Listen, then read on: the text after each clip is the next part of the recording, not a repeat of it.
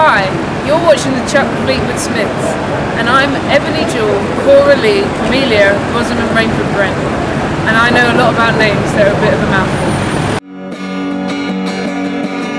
A lot of rough and left on wrong. Chuck's the hero of our song.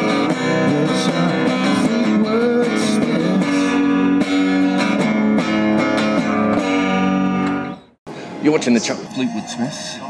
It's almost time to take Canadian bacon out of your diet. Chuck Fleetwood-Smiths coming to you from the 35th game of this World Cup. Canada versus Australia, live from the Maple Leaf pub. So 19 for the loss. The Australians have decided to take batting power play. So we're 35 games into this World Cup. Is that all? And it's only just starting to matter. England, at the time we're filming this, England play West Indies tomorrow. They could be out of the tournament by this stage. We're going to assume they go through. That is out! It's a run out, man. It's absolutely correct.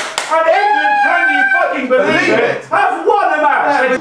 So, what's happened this week? South Africa have been the big story this week, really. Why? What have they done? Well, they beat India. Oh, they played very well. They played very well. So does that mean they're not chokers? No. It means they didn't choke in that game, doesn't it? Yeah. I mean, I agree with you. The choker label, I don't think they're chokers, but for it to matter, they would have to be in the ascendancy. Do you know, which they weren't necessarily. Which might actually also tell you something about South African cricket, that if they're not in a position where they think they can win, they will keep fighting. Obviously, when they get in a position where they win, that might be when they have their problems. What is the difference between Kamran Akmal and Michael Jackson? Because those wear the gloves. And what was the turning point of the match? You don't have to answer the first bit. No, I'll answer that. Well, the difference between them is one is dead.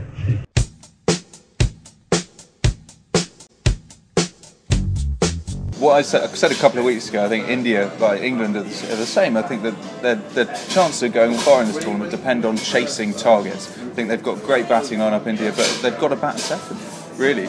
You might be right. You might be right. I mean, it's probably too early to tell that because we haven't seen them bat second enough, have we? Against a good quality team. No, but we have seen that their bowling attack doesn't do it. Yeah. Quite enjoyed Dhoni having a go at his own batsman and the crowd. And the crowd. Yeah. No, I respect that. I respect anyone who can have a go at the crowd because, as we know, crowds are all arseholes. But what about his tactics with Chawla against England and then Nehru bowling the last over against South Africa? That was a major mistake. I mean, I don't think there was anyone in the world who didn't go, really? And the thing about Dhoni, and the thing I really like about him, is he backs himself.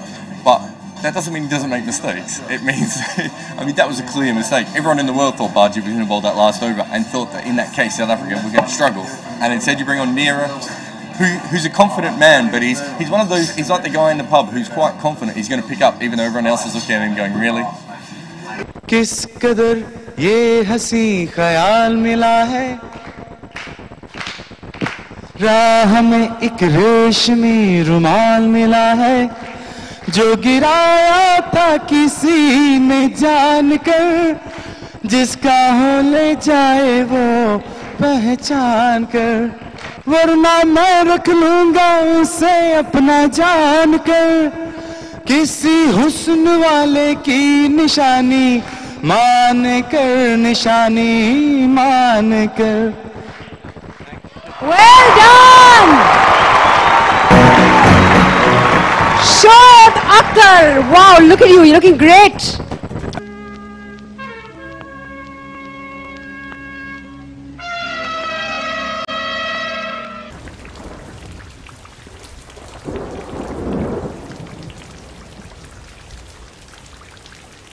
So what about Australia? Just bowled Canada out for 211 after being smashed around by a 19-year-old, which is quite enjoyable. A 19-year-old with one shot.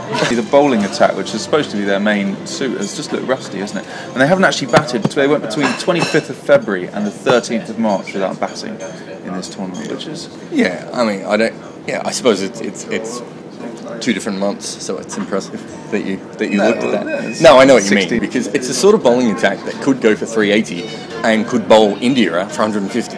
Yeah. I mean, that's the sort of bowling attack it is. There are days that Sehwag's going to carve it apart, and other days where we saw what Steyn did to the Indian middle order and late order. I mean, Australia have got 3 guys of that pace, maybe no one of that quality, but 3 guys of that pace. Anything could happen with them. They've got to get rid of Smith. They've got to bring David Hussey back in, but other than that... Yeah, they've used the squad system well, Australia as well. Yeah, but they've got Jurt Nannis over there as their 16th man in case anyone gets injured. Look, I mean, I don't know how they're going to go against a real team, and I would have hoped for them, for their sake, that Sri Lanka would have beaten them, but you'll never know. Excuse me, this is from Elton John. Time to dip back into the cricket archives now with a trip to 1987 for something that is genuinely, seriously awesome. Here comes Jones to Otapa now. Jones with the delivery, he's edged and... Oh! Seriously! No way! No way, he did not... Look at the size of him! He's gigantic, he's like 2 or 3 players in one go! Yeah, you look... Seriously, that guy looks horrified. There's not enough people. Oh, there he is. Oh, wow. No way that guy could pick him up. Unbelievable stuff, and she points to her jugs to say, unbelievable, I've got boobs. He has taken the catch. Let's see this slow motion again. That is just thick outside edge. Goes away. No. What? And his hat fell off. It is like the perfect slapstick. Honestly, you could literally watch cricket for, I don't know, the first 7 balls of an innings and never see something as awesome as that again. And Jones, in his first ever international game, he's in tears. He's literally in tears. He thinks this is so funny, he is crying. Join us again next time when we'll be casting a weather eye over the David Gower roasting video. The noise you can hear in the background is Jared's sizzling sirloin steak. One team who haven't been sizzling this tournament is England. Their ineptitude has been the big story of this World Cup. Good segment. The loss against Bangladesh is classic England. It's got everybody bitching. Swanee against the umpires, the press, Bob Willis against Jonathan Trotz. Everyone's retiring. Everyone's retiring. People are sick. Some Strauss have got ill. Well, I'm probably, I don't know, not stick to your cheese toasties, lads, or maybe a sizzling sirloin.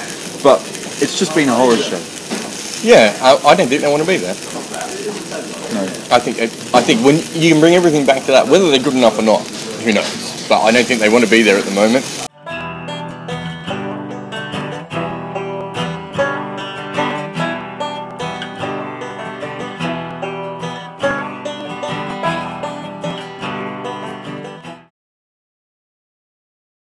Ten words describe England's World Cup so far. Schizophrenic, Jekyll and Hyde, I think that's 2 words. Exciting, nerve-wracking, edge of the seat, that's 9. Brilliant. Now it's time for the Sultan Zarawani, a moment of this week. Who's your Sultan? I'm going for Swanee against Bangladesh, just because I thought losing the plot at that stage, it reeked of panic, and I think it transmitted to the rest of the England side.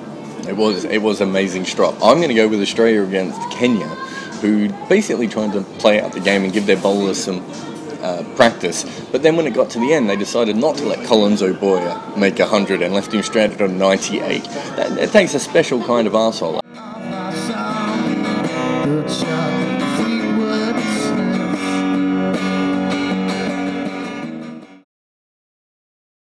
Winning the World Cup? Sweet.